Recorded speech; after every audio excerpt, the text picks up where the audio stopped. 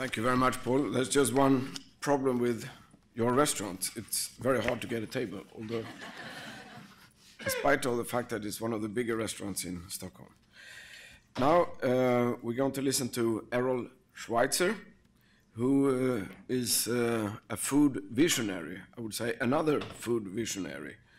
But he has a unique background in the fact that he spent a long time in the traditional industry, in the food chain, in Whole Foods, where he was responsible for merchandising, for product assortment, for promotional programs, for more than 80 product categories and $5 billion in annual sales. And from there, he has moved on and is now prophet of future food. And he has been named one of the top retail game changers in the industry. I think we're all excited and keen to listen to you. Welcome, Errol.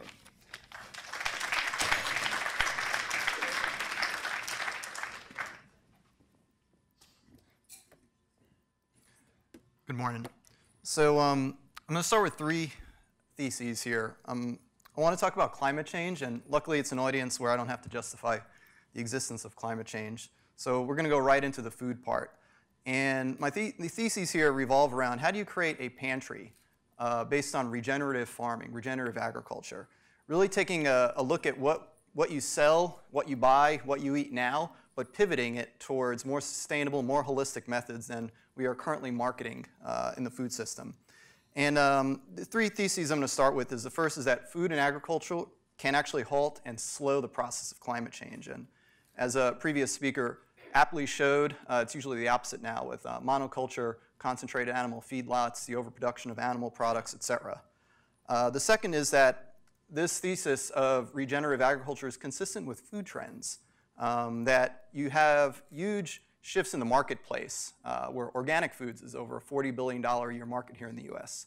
You have the growth of the non-GMO marketplace, easily $30 billion here in the US, 500% growth just in the last few years. The resurgence of old traditions such as biodynamic farming, free-from foods, allergen-free, gluten-free, et cetera, as well as trends such as paleo and CrossFit. Essentially, Forbes actually published an article this week saying this is a $1 trillion market, this sort of ethical, holistic, free-from food market. And then finally, that there's an umbrella, I feel, about regenerative agriculture that can actually, you could talk about food production as being more sustainable and holistic and resilient, that food, when it's produced, can actually restore the inputs, that food can actually be healthier every year, that food production can be more sustainable every year. And this revolves around seeing sort of two massive systems on this planet as carbon sinks. And that is soil, dirt under our feet that grows food, as well as the oceans. And the most important thing about these three theses for me as a retailer, I ran the grocery division for Whole Foods nationally at over close to 100 product categories and ran the grocery stores here as well in New York, is that you have to start where the customer is. And so maybe some of what I'm saying will be prosaic as opposed to profound, but me as a retailer, I feel that you got to start from where people are at. So the first thing I'm actually going to talk about is meat and dairy. And there's new trends coming out showing how you can actually create more resilient, regenerative production systems for what a lot of folks in America eat here. And this includes beef, milk, as well as bison.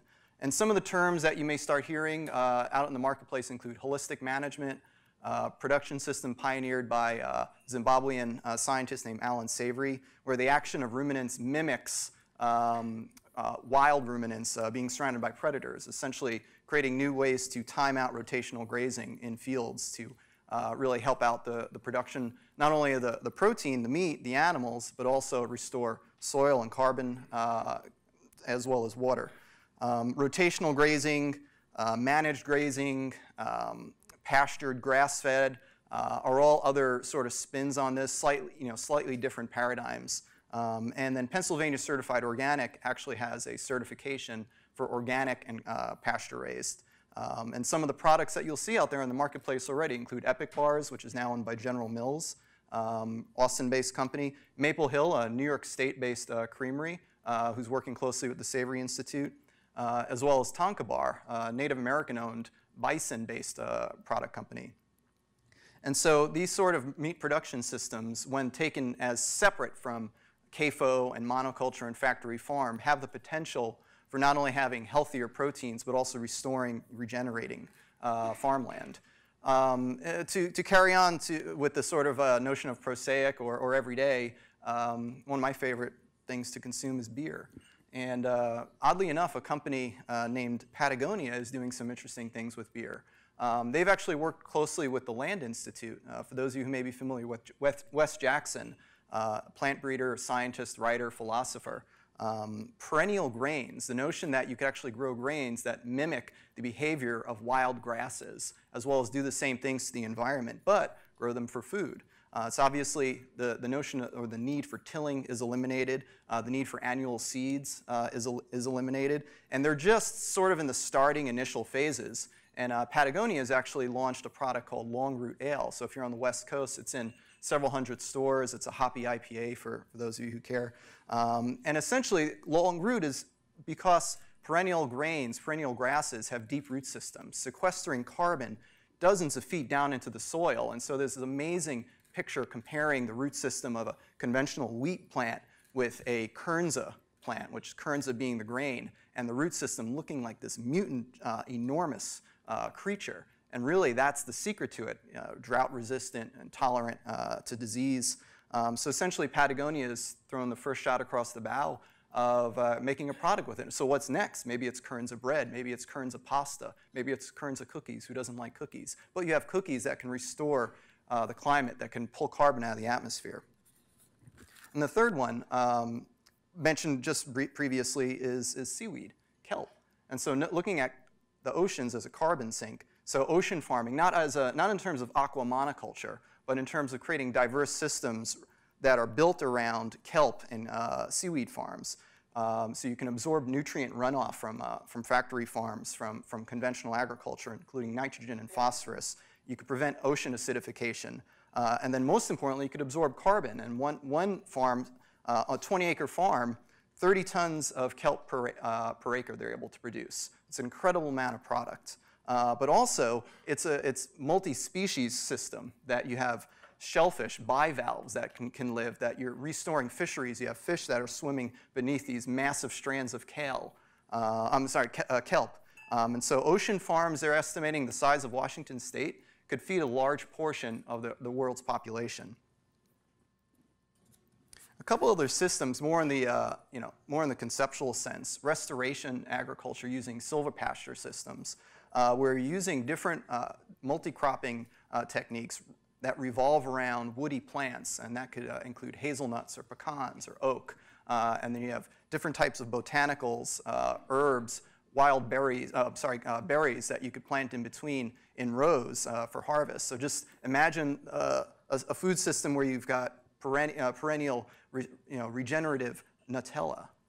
This is what I'm talking about, like taking this pivot of you have restoration, regenerative agriculture, but it's something that all of us love. But you can also produce apples and berries and herbs. And then finally, the original regenerative agriculture system, which has always talked about climate and carbon and soil, is biodynamic. And it's over 100 years old, formulated first by Rudolf Steiner in Europe. And so it's based on the organic system, but it also gave rise to the organic system. The whole notion of a farm as an organism came out of biodynamics. So no genetically modified organisms, no synthetic pesticides or fertilizers. The farm is integrated as a whole, so plant and animal systems coexist. There's a big focus on pollinators, and many of you are familiar with the concerns of colony collapse disorder here in the United States. But it also mandates that 10% of the farm remains wild, so that you're not creating these monocultures where you're destroying species habitat and killing diversity. Low and no-till, so that you're not tilling the soil that releases carbon back into the atmosphere, and that you're producing livestock in addition to plant and botanical species. And essentially, one of the things to consider here within all these systems is that instead of geoengineering or bioengineering, just going back to photosynthesis as really the core concept here of how you can actually restore the climate, but also create food. Essentially, carbon equals food, right? So how are you taking carbon dioxide out of the atmosphere and turning it into food choices? So, in conclusion, it's important that we keep food choices familiar, that we are able to speak to a large portion of the population. And I'm a foodie, and I love going to great restaurants, and I've been fortunate to have a good income. But here in the United States, you have vast portions of the population that don't have access to good food, that don't have high incomes, that aren't able to go to the trendiest restaurants. So if we want to make large-scale changes, we have to figure out how you can do these changes in a way that is comforting, is familiar, is easy to conceptualize, that is cost-effective, and that appeals to a large portion of the population. And then finally, regenerative agriculture needs to be economically viable. And I was a retailer, I'm still a retailer, and we always have a P&L. And so for me, having it pounded into my head to make the financial targets is not something that I think that we should let go of. We should be economically responsible in how we do regenerative agriculture. And so I'm going to conclude here with some further resources, so don't take my word on it. Some great resources include Carbon Underground, Regeneration International, Acres USA. Rodale Institute has done some amazing studies, including a 30-year crop study comparing conventional bioengineered organic systems and now regenerative systems, and then other organizations such as Kiss the Ground, New Hope, and some great articles on Yale 360. And then once again, the holistic management resource I would say to check out would be the Savory Institute. So thank you so much.